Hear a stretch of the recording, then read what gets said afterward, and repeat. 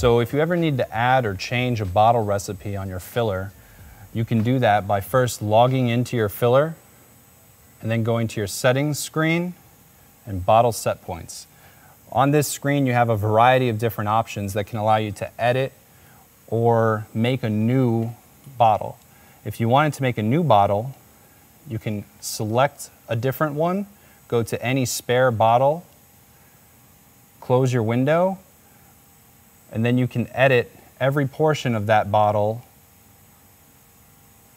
for whatever you need it to be.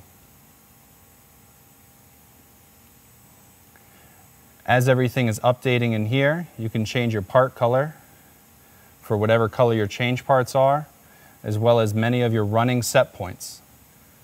If you need to change any of your valve spacers for your new bottle, you can adjust those here with their name and amount, and any specific items that need to be performed during your changeover. These will then appear on your changeover sheet when you're transitioning to this bottle.